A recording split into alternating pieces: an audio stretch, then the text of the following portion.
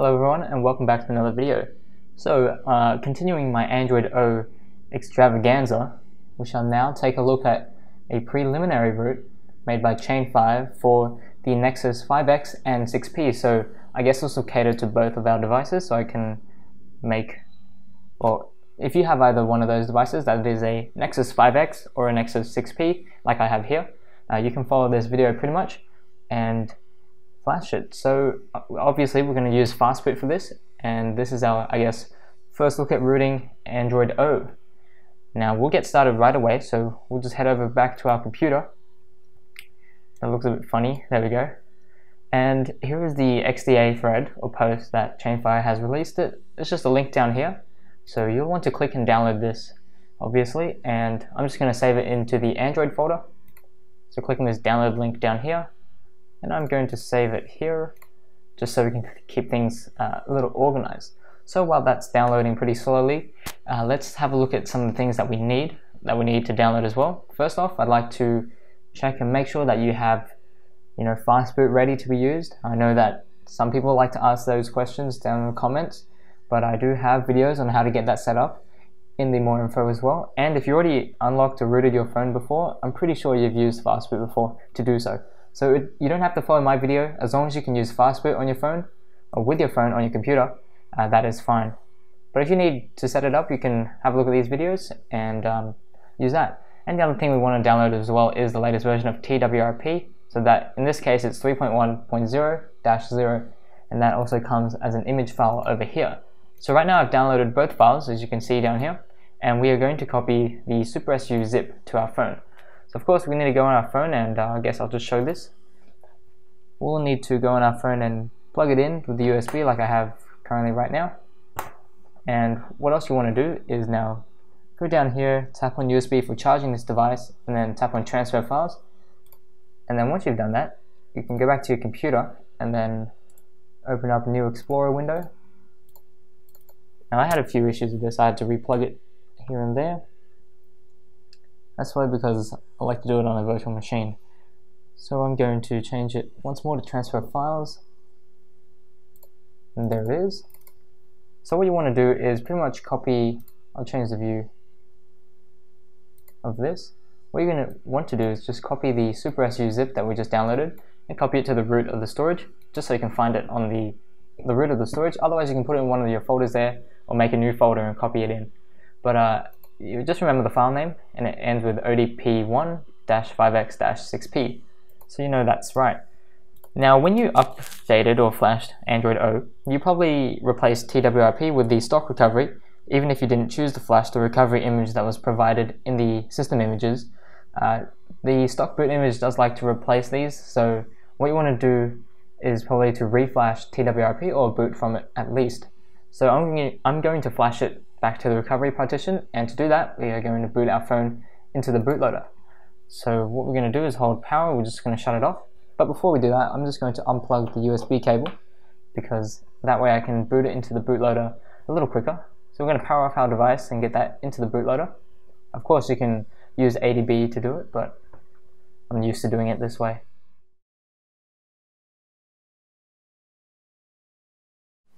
Okay, so once it's powered off, you want to hold power and volume down at the same time until you get to the bootloader screen.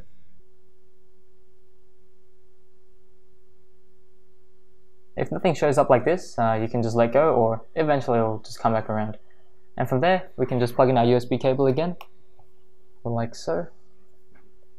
And now we can go back to our computer and we can do a few things here. So first off, we are going to either boot or flash TWRP. So to do that, you're going to have to bring up your way of using fastboot. If you followed one of my videos, as I showed from here, if you followed one of these, or just especially the Windows one, you can just access it from any command prompt window without having to change directories. But if you didn't do it my way, then I guess you just need to do whatever it is that you need to get to use fastboot. So the general command is, we're going to flash the recovery or boot from it.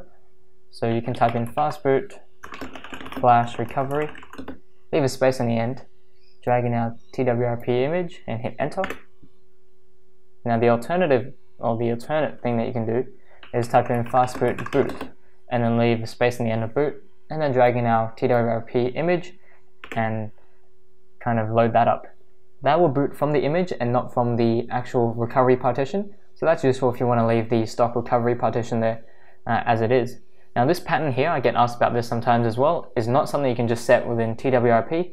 It is in fact your lock screen pattern or your passcode or password. So this is to decrypt your data partition, and so your TWRP can access whatever's inside your SD card.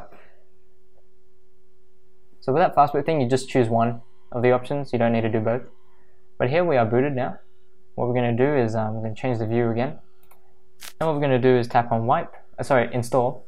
Scroll all the way to the bottom and locate the new SuperSU zip, which is this one, that really long one, SR4, and it ends in 5x and 6p. I'm going to tap on that and then swipe to confirm flash.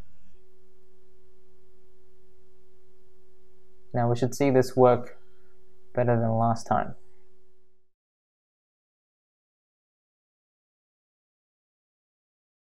Okie dokie, so we're finished now. What I'm going to do here is now just tap on reboot, and once our phone is booted up, a few loops in the boot, but then once that is booted up, we shall see our device working quite well. So I guess I'll fast forward this. It'll probably reboot without actually reaching Android for about 3 times maybe, and it'll also ask you to decrypt it as well. So don't be alarmed when that happens. It is purely, or supposed to be, the part of the installation process of SuperSU. So just leave it, don't touch it, and eventually it should boot back into Android, and from there I guess we can have a look at some root apps.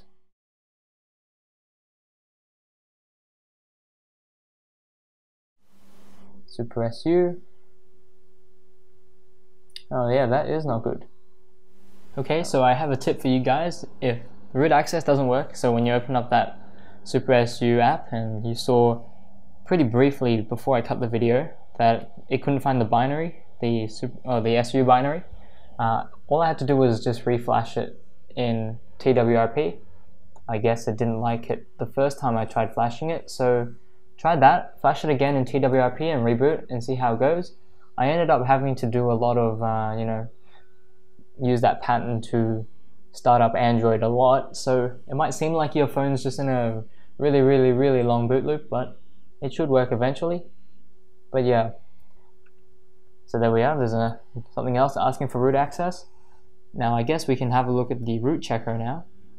So what I was saying before is just flash SuperSU again. Oh, there we go, grant, and we are rooted. Okay, yeah, so like I was saying before, all you need to do is just, I guess, either force your device off or wait for it to reboot all the way up, and then flash SuperSU again, and then reboot once more, and then do all the enter your pattern to start Android and all that stuff, few boot loops and all that, and then you should get back up to this screen right here. So yeah, this is how you root Android O. It might not work for you the first time, but just try it again and see how it goes. Otherwise, well, if anything goes wrong, you just restore the boot image from the system images of the system image that you downloaded of Android O, and you should be fine. So thanks for watching, and I'll talk to you all in the next one.